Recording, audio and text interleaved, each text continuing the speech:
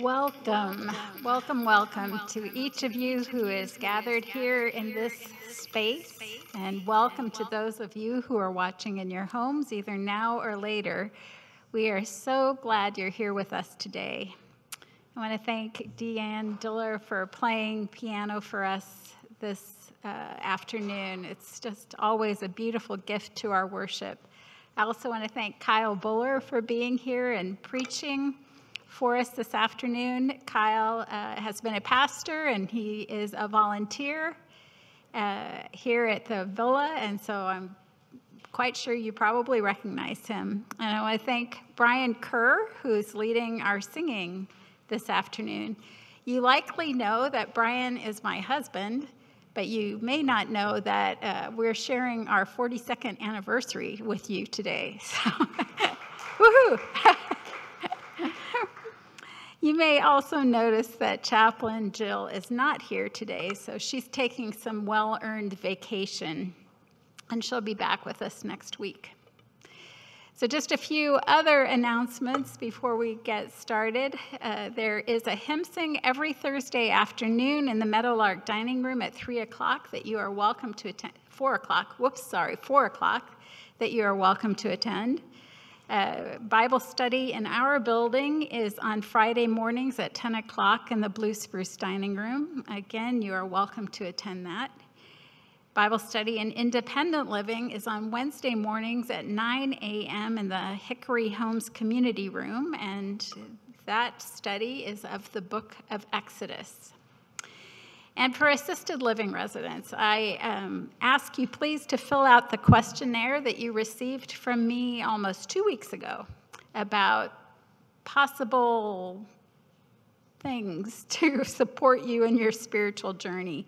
And if you don't want any of them, that's fine. Say that and return it to me anyway. So I'd really like to hear from you. So please get those filled out and back. Our scripture this afternoon tells a wonderful story about Jesus and his encounter with a woman of faith who also had a deep need. The gift that God gives to each of us is the same one that that woman received, that we can come and reach out and know that we will be seen and heard by the one who saves us and makes us whole. Let's pray together using the call to worship on the back of your programs at the very top. And we will read the dark print all together, and I'll read the light print, and then we'll join in. So let's begin.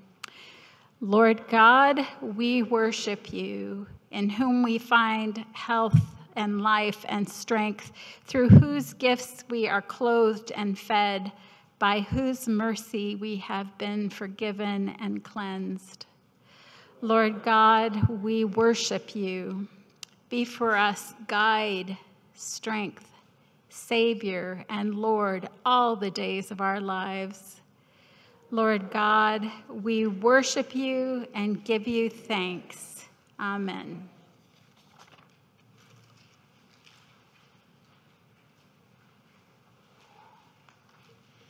We will sing number 25, Jesus Stand Among Us, hymn number 25 in the hymnal.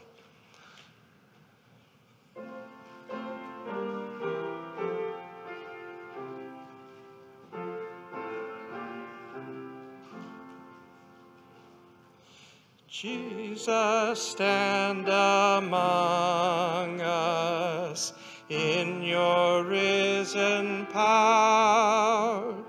Let this time of worship be a hallowed hour. Breathe the Holy Spirit into every heart. Bid the fears and sorrows from each soul depart.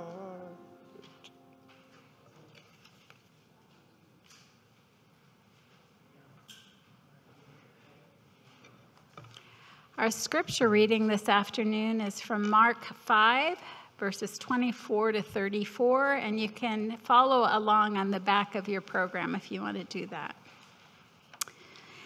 And a large crowd followed him and pressed in on him. Now there was a woman who had been suffering from hemorrhages for 12 years. She had endured much under many physicians and had spent all that she had, and she was no better, but rather grew worse. She had heard about Jesus and came up behind him in the crowd and touched his cloak, for she said, "If I but touch his clothes, I will be made well." Immediately, her hemorrhage stopped, and she felt in her body that she was healed of her disease. Immediately, aware that the power had gone forth from him, Jesus turned about in the crowd and said, "Who touched my clothes?"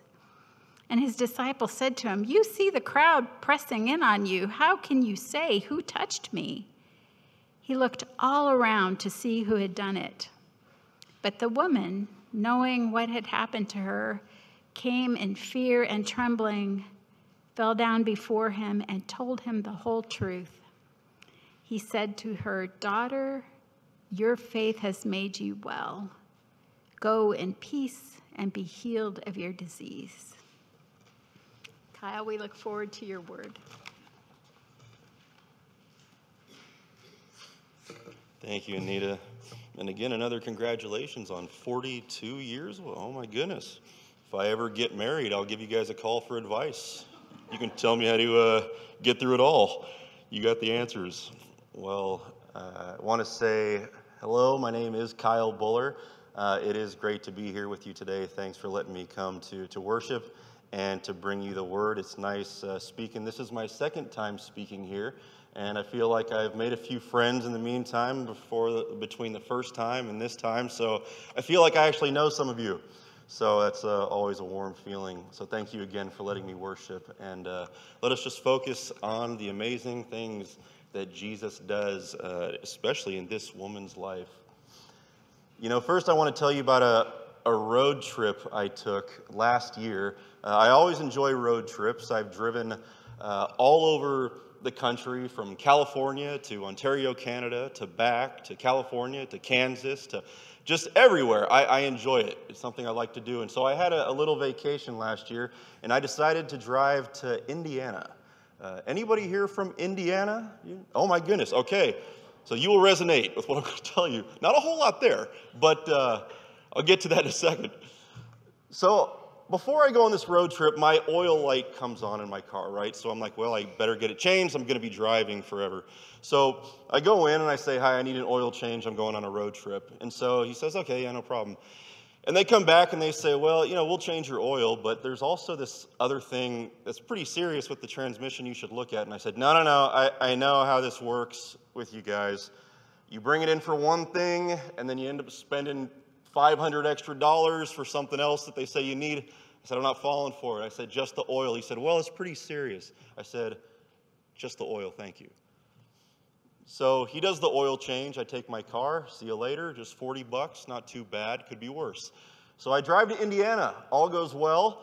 I've always wanted to see the University of Indiana. They've been a pretty big basketball school in the past, and I was a big basketball fan. So I made it there, and when I'm in Bloomington, Indiana, in a crosswalk or a big intersection, I'm just sitting there minding my own business, and the light turns green. I'm about to head all the way back to Kansas. I'm at the end of my trip, and when I push the gas, my car shuts off entirely.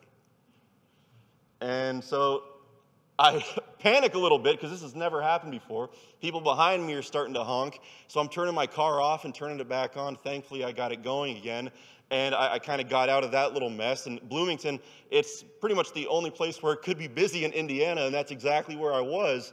And so I finally made it out, but on the way home, I think about 5 times from Indiana to Kansas, my car died, and I had to pull off to the side of the road. I wasn't sure I was actually going to make it all the way back to Kansas, but thankfully I did. So sure enough, I go back to the car guy on the Monday I get back in Kansas, and I said, hey, how's it going? He goes, good. He goes, how was your road trip? I said, yeah, you know that little thing you were talking about with the transmission? My car died. He goes, yeah, I was trying to tell you about that, but you didn't really want to listen. I said, yeah, I know. Just one of those things where you're like, just don't tell me how right you are. I understand how right you are. My car died. Do whatever you need to fix it. I brought my credit card. Just do the damage. Fix what I need. And I think it's really interesting that so many times in our lives we go to Jesus and we tell him to fix something that we think needs his attention right away. But there's actually a lot of other things that we haven't looked at that need his attention too. And I think we're all like that. We all have a blind side to some things that we do. We can always tell what other people do, and we can always see their faults in other people. But for us, it's a little bit harder for whatever reason. But Jesus does know. He does know. In Mark 5, we were looking at this incredible story, and Mark is a great book, especially when you're looking at miracles and healings. More than any other gospel writer, he speaks about these healings. About a third of his gospel letter is devoted to these healings. It's pretty amazing, much more so than any other. But just to set the context, Jesus, he has grown in popularity by now. So in Mark 5, he's already healed people. He's already casted out a demon. And, he's getting to the end of his day. He crosses the lake, hoping that he'll get a little bit of peace over there maybe. He gets out, and sure enough, not at all. There's a huge crowd waiting for him again. This is pretty standard for Jesus's ministry. He goes, okay, I've done a lot here. I might need to go get a little bit of rest, maybe eat, maybe go pray. And then sure enough, more crowds come. And he never ignores them, though. It just shows you how deep his love really goes for these hurting people, because he's not so strict to an agenda. He always stops to help.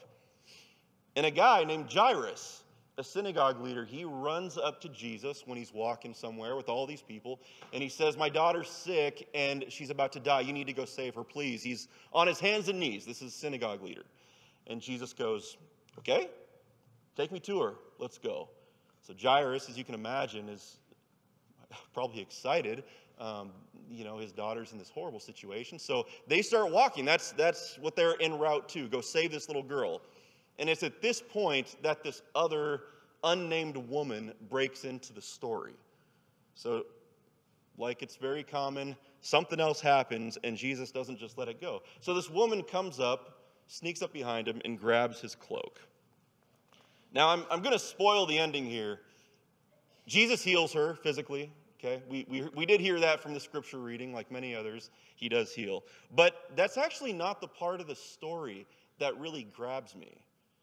As amazing as it is, the part of the story that grabs me is how Jesus decided to handle this woman in the moment. It's really interesting. We're looking at a woman who has been through a lot. It says she's been sick for 12 years. Doctors let her down. It says she's actually suffered at the hands of doctors, so they made it worse for her.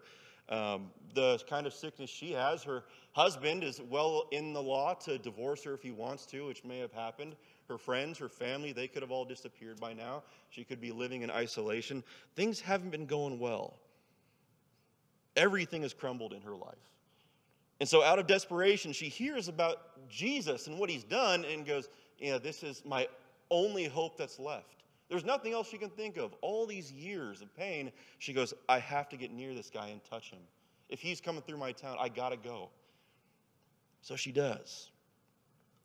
She actually makes it to him, touches his cloak, and when she does, it tells us she's instantly healed. Instantly. She feels that. Jesus feels this power leave his body. Still no dialogue, no conversations, but it was instant, just from the touch. I'm going to read this in verse 30 for us here again. At once, Jesus realized that power had gone from him. He turned around in the crowd and asked, who touched my clothes? The disciples, they're kind of weirded out by that. The question doesn't make sense. He goes, you see the people crowding against you, his disciples answered, and yet you ask who touched me. There's a lot of people who are touching you, Jesus. What are you talking about? It says, then the woman, knowing what has happened to her, came and fell at his feet, trembling with fear, and told him the whole truth. In response, he said to her, daughter, your faith has healed you. Go in peace and be freed from your suffering. Wow. When I read stories about this in the Bible, I really admire these giants of faith. They lay everything on the line. She throws all her eggs in this one basket, breaks all these social rules, just to touch Jesus, hoping that he can do something that no doctors ever could for her. It's like her last chance. And she believes. She trusts that he can do this. He's this kind of guy. I got to be honest, in my life journey, in my faith journey, I wish I had that kind of childlike faith all the time. I think naturally, I'm sort of a skeptical guy. As long as I can remember, I've always been a bit skeptical. I like asking why, how, prove it to me. How do you know that? I'm just one of those why people. I don't know if you've been around a kid lately, a toddler, maybe a grandchild, but have you ever been around them and, maybe a nurse comes in to give you a drink of water and they go, oh, why did she come in? You go, oh, to give me a drink of water. Why? Well, because I'm thirsty. Why? Well, because I haven't drank anything in a little while. Why? Well, because I don't know. It's just this why there's all this kind of wonder and maybe a little skepticism too, but just trying to figure it out. There's a lot of curiosity. For me, maybe the word is even cynical at times if I'm being more honest. But I have been a little skeptical when it comes to healing miracles in the Bible because we see these amazing stories. I firmly believe Jesus did it, absolutely. But in times when it gets a little more personal and I see people who are hurting, I can wonder why not like that. Like, for instance, a couple weeks ago, I flew home to see my mom. It wasn't under a great circumstance. She was having a little bit of a health crisis. She actually had a heart attack, and when she was in the hospital, she suffered a stroke as well, losing the right side of her body and lost a lot of her speech. And my mom, she's a woman who has been through quite a bit. She's been through 2 rounds of cancer, once when I was a very little kid after I was born, and then about 10 years ago, she had a heart surgery, and now this. And my mom, I can tell you right now, she prays a million times more than I do. She is a woman of the Bible. She is strong in her faith. She reads it every day, just so committed. She's in like 3 different Bible studies. I mean, she's just one of these women, right? And so I look at her, I look at God, and I go, I know she's praying, and I know she's faithful, and yet it's still there. Why doesn't this look more like this Bible miracle? Why can't we see this a little more? And at times, I've struggled with that, to be honest with you. But there is one thing that Jesus has shown me in my life, something that he has given me a lot of evidence of, even if I haven't found out that answer yet. And that is, any pain that we have in our lives, whether we see it or not, it does not go unnoticed by God. All of the pain that we have in our life, whether we have seen it or not, none of that goes unnoticed by God. That is something I can say in personal life and other things. He is aware, and he knows. No part of us is a mystery to God. When Jesus heals, he really wasn't trying to be an entertainer just for shock value. We often look at these miracle stories and we say, wow, that's amazing. Everyone must have shouted, yes, hallelujah. And then you just kind of leave it there as if that's all that it was. But Jesus, he's so much deeper than that. He's so much wiser. There's always something deeper to these miracle stories. So why did Jesus stop this woman and call her out in the middle of everyone? Well, she was already healed. So she already experienced that amazing thing. She probably could have just snuck back off. Why did Jesus stop everybody and make them look at her in this moment? Well, let's figure that out. First of all, remember, she's not supposed to be there. She's not supposed to be outside. She has to be terrified because all these people in the crowd, they could potentially get very mad at her for being out and touching them, which she shouldn't be doing. Maybe she thinks she's about to get scolded and shamed by Jesus because she stole power when maybe he didn't allow it. Who knows? But she is terrified, and this could be another horrible experience she's had, just another negative experience in her life. And Jesus says, in front of everyone, daughter, your faith has made you well. Go in peace. Now, she would have just gone home and that didn't happen. She probably could have told people that she was healed, but I don't think they would have believed her. Maybe nothing relationally would have changed. But Jesus stops and goes, look at her. I'm calling her daughter. She is fully accepted by me and my family. And for all of you who are here looking at this woman, if you follow me, you accept her too from this day forward. Get a good look at her. This is my daughter. It was quite a shock for her, I'm sure. All she had known is rejection, and all she had thought about was a physical healing. But Jesus, his love, his care, his faithfulness for us, it goes so much deeper. He doesn't put Band-Aids on issues the way we try and make him put Band-Aids and quickly move past it. He sees all the other areas of ourselves that are affected, and he's after a full salvation. This woman needed a whole lot more than a physical healing that day. And Jesus was not going to let her just run off without it. Jesus didn't call her out because she did something wrong. He called her out because she did something right. She put her trust in him, and it did pay off. Just like you can take a car in for a quick oil change, tell them you don't need anything else, and find yourself on the side of a road in Kansas or Indiana or Kentucky or wherever else you travel to, just because you don't really want to look at anything else, but Jesus knows the depth of us. You know, the Jesus that we know is very deep. We're talking about a God who came in human form to an earth that was very violent, that was very corrupt, to a place where his own people wouldn't even accept him. He knew this, but he goes, I want to walk with you. I want to touch you. I want to heal you. I want you to see me in the flesh so you know exactly what the mirror image of God is. I'm going to correct all these things. And in the end, I'm going to die a horrible death. And I still think you are worth it, so you understand just how far I go to love my children, to love my daughters, to love my sons. This gives us a glimpse into those things. I will admit we may not know all the answers as to why this and not that. We may not get it. We may not understand all the timing when Jesus decides to heal. But we do know that Jesus does not ignore any part of us. And he is out for healing. And for that, we can have the same trust this woman did, to trust in the goodness of God. That is something I do firmly believe, that he is that good. Let's pray together. Lord, we thank you that you see all of us, parts that we don't look at, parts that maybe we're afraid to look at, but we're so thankful that you care. We're so thankful that you want our whole selves, not just a piece of us, not just the parts that are good, but all of us.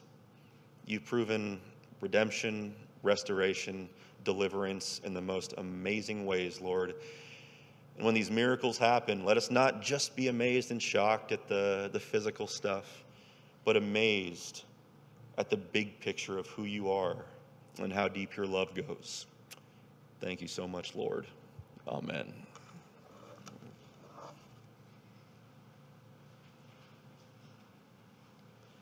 As a hymn of response, please turn to number 377, Healer of Our Every Ill. 377.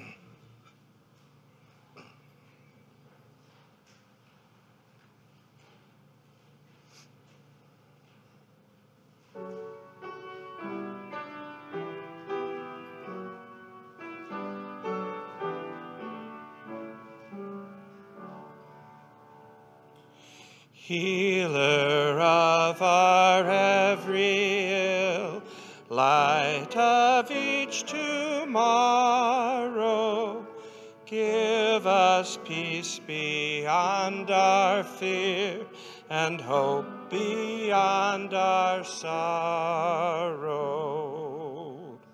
You who know our fears and sadness, grace us with your peace and gladness. Spirit of all comfort, fill our hearts. Healer of our every ill, light of each tomorrow, give us peace beyond our fear and hope beyond our sorrow. In the pain and joy beholding how your grace is still unfolding, give us all your vision, God of love. Healer of our every ill, light of each tomorrow, give us peace beyond our fear and hope beyond our sorrow. us strength to love each other, every sister, every brother. Spirit of all kindness, be our guide. Healer of our every ill, light of each tomorrow, give us peace beyond our fear and hope beyond our sorrow. You who know each thought and feeling, teach us all your way of healing. Spirit of compassion, fill our heart. Healer of our every ill, light of each tomorrow, give us peace beyond our fear and hope beyond our sorrow.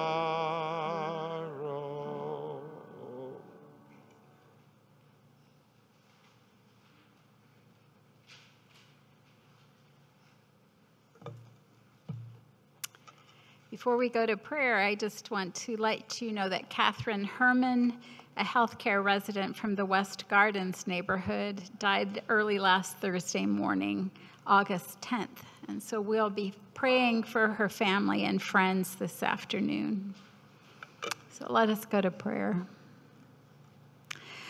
Our God, we praise you for your Son, Jesus Christ, through whom we may learn to know you and love you and experience your salvation that is for the wholeness and healing of our whole selves. Thank you for loving us with mercy and grace. This day, O God, we lift up to you the world you created in love. We pray in sadness for the many ways that it is broken. We pray for the places of warfare, the places of natural devastation, the deepening divisions among us in this nation. Please, O God, teach us your ways that we may join your healing movement in this time. Our God, we also pray today for the family and friends and caregivers of Catherine Herman.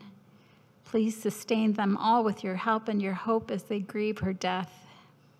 We trust, O God, that you have received her into your presence and that she is now safe with you. Jesus, you who embody God's goodness, you know us inside and out, and you know what we need better than we do ourselves. You know our pain. You know our struggle. Thank you for accompanying us in it all, for restoring us in the ways we need it most, for calling us your daughters and your sons. Most loving God, whose will it is for us to give thanks for all things, to fear nothing but the loss of you, and to cast all our care on you who care for us.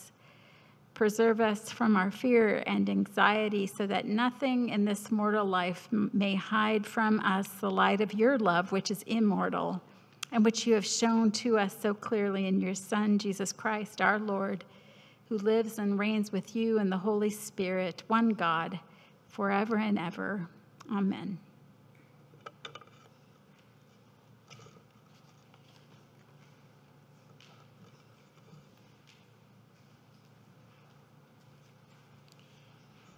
For a closing hymn, we'll sing number 59, Sing Praise to God Who Reigns Above. 59.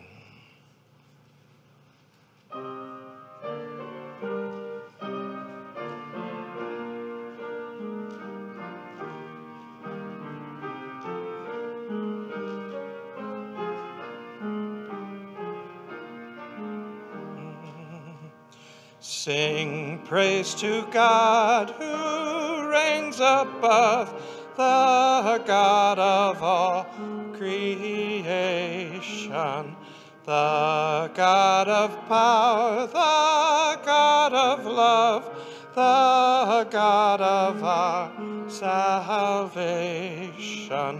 With healing balm my soul is filled, and every faithless murmur still.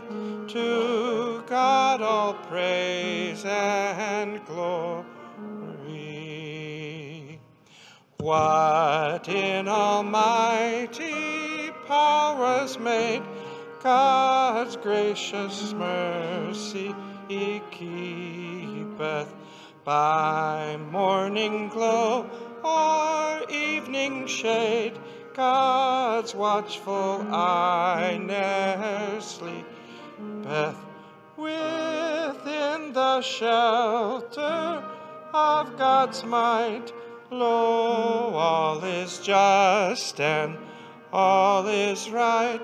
To God all praise and glory. Our God is never far away, throughout all grief distressing, an ever-present help and stay, our peace and joy and blessing. As with a mother's tender hand, God gently leads the chosen band. To God all praise and glory. Then all my gladsome way along I sing aloud thy praises, that all may hear the grateful song my voice unwearied raises. Be joyful in the Lord, my heart, both soul and body. Bear your part. To God all praise and glory.